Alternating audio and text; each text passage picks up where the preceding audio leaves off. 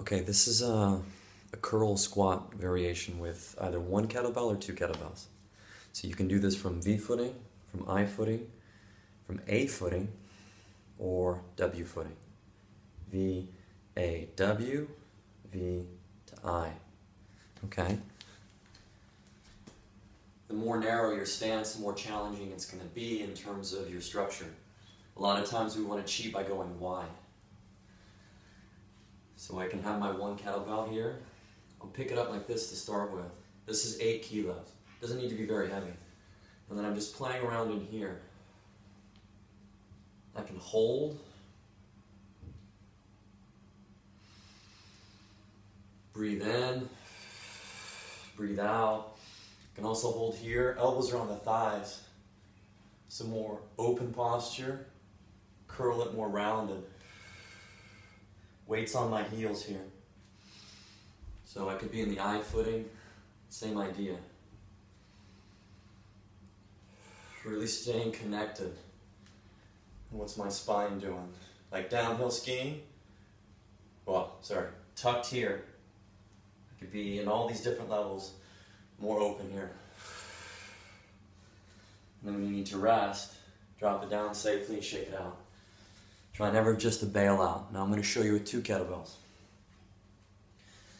And I'll go A stance, here to here, so I'm using my thighs, my elbows on my thighs here. This is the snowplow position, the braking position in skiing. Pizza.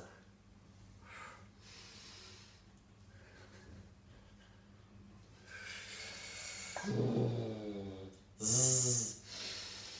Breath in, breath out. If you want to bail out, it's going to work you. You're trying to spend as much time as you can in there. Now W footing.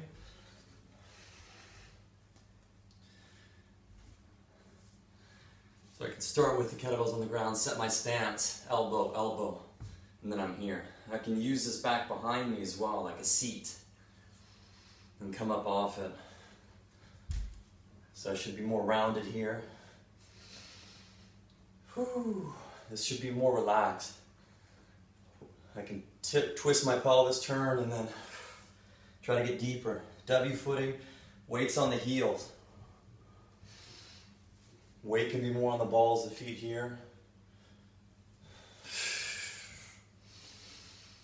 Elbows. Everything's working together. This can be a rest position, or it can be super active if you're more up here.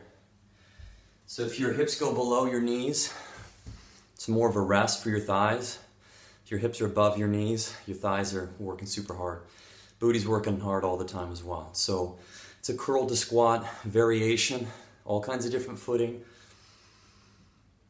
One kettlebell, two kettlebells. You can use dumbbells as well, so enjoy. Rock on. Spend more time deeper, and you're going to get stronger. Stamina, you're going to be able to catch yourself, absorb impact much better, and then you can release it through power, right? Catch and release. And then eyes closed, you can do so many different sensory performance challenges. And then we flow. Breathing first.